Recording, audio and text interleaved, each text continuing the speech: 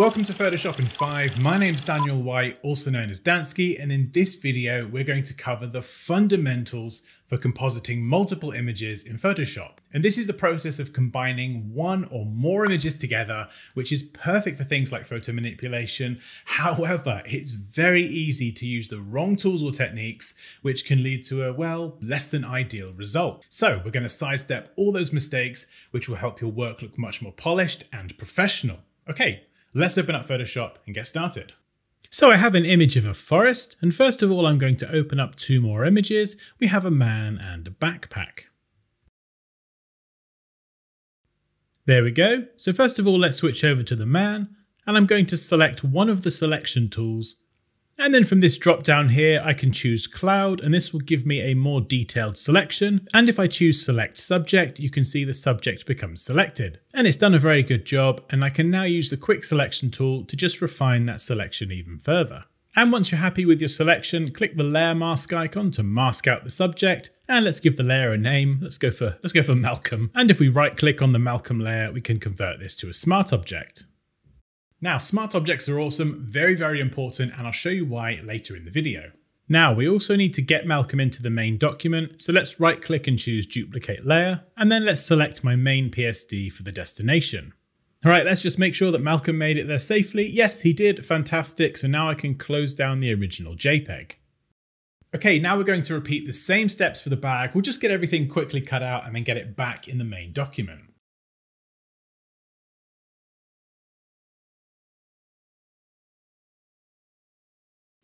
Right, now the bag is obviously massive, so let's use free transform to scale this down. Make sure you hold shift or it will distort. And let's go and position this on his back in around about the right place. And if we select both the subject and the backpack, we can then use free transform to scale them both down together. Let's pop him in the right place, and let's flip him horizontally as well. So go to edit, transform, and choose flip horizontal. Now next we need to choose the topmost layer, go to the adjustment icon at the bottom, and select hue saturation. Drag the saturation all the way to the left, removing the color. And this trick is very useful for balancing exposure without the distraction of colors. So let's hide the backpack layer and select Malcolm. Now we're going to add a curves adjustment layer, and you can click this icon to add a clipping mask, so any changes are only going to affect the layer below, which is the subject. And the goal here is to adjust the curve slider so the darkest parts of the subject match the darkest parts of the background. And you can see I'm bringing up the blacks now, which is making the blacks a lot lighter. And you want to try and balance the shadows, midtones, and highlights between both images. And you can click the eyeball to get a before and after preview.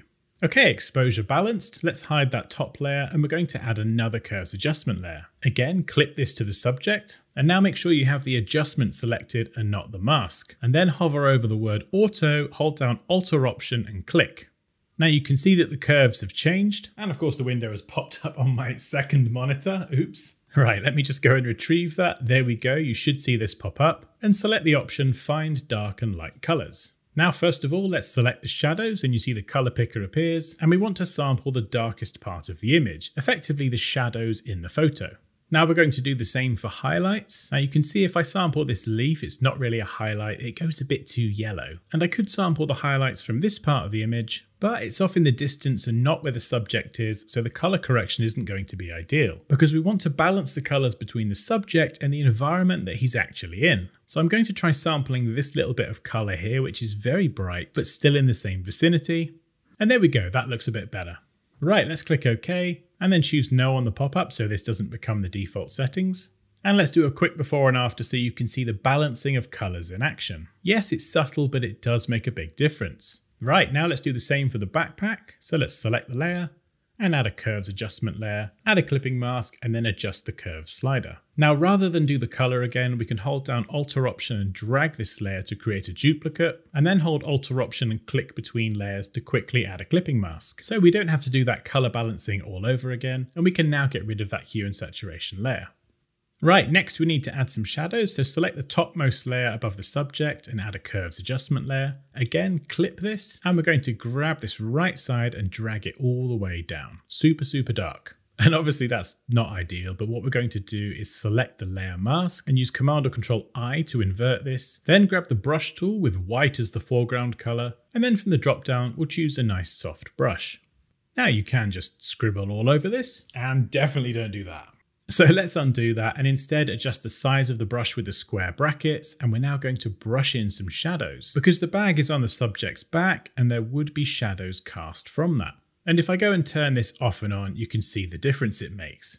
Right, now let's select the background layer, and again we're going to add another curves adjustment layer. And we'll clip this to the background as before and then bring those curves down from the right hand side. Invert the layer mask. And then with the brush tool and white selected, we can brush in some shadows. Now I'm doing this very quickly, but when doing this, you definitely want to consider where the light is coming from and where the shadow would be cast. Now a trick I like to use is make this darker and then bring the brush tool's flow percentage down, which enables me to use the brush tool together with black or white to brush in the shadows a bit more gradually. Now I'm doing this very quickly here just to demonstrate, but definitely don't rush this step, otherwise it might make everything look a bit more fake. Now we're going to add another adjustment layer to the background, and this is going to be solid color. Let's choose a color similar to the highlight that we selected earlier, so something really bright.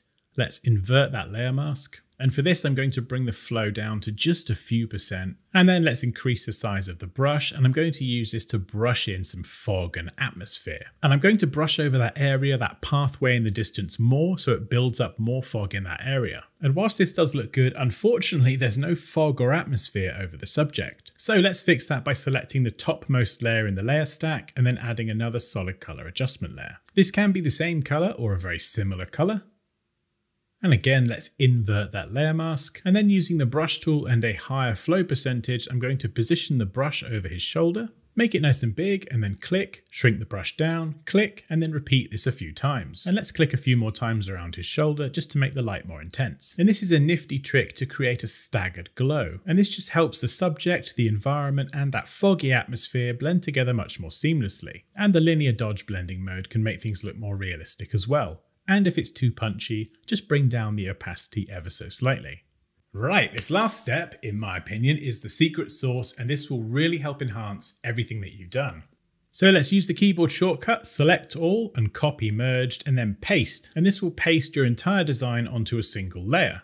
Let's give it a name and convert this to a smart object. And the reason smart objects are awesome is because we can now add smart filters. So let's go and choose Camera Raw Filter. And this feature is incredibly powerful. There are tons of settings, but the ones I want to focus on are under Effects. So you can crank up the texture. And another one that you can increase is the clarity. They don't need to be 100%, even just a small amount can make a big difference. And while we're here, let's play with an early access feature. This is called Lens Blur, and we can click apply and it will take a second to load. And Photoshop will generate a depth map from this image, and we can adjust the blur amount and the type, but we can also visualize the depth. And I can now select blur and play around with the properties. Let's increase the brush size a bit. And that blur on the left edge is a bit harsh, so I can just brush in a little bit of softness. And this will help the blur look a bit more gradual. And alongside you can select focus, and this will remove the blur and make things a bit sharper. And if I click on the eyeball icon, you can see the difference this makes. And once you're happy, click OK, and these Camera Raw filter settings are all listed under the layer as a smart filter, which means they can be edited or deleted. And of course, if you spend a bit longer on it, you can end up with something like this.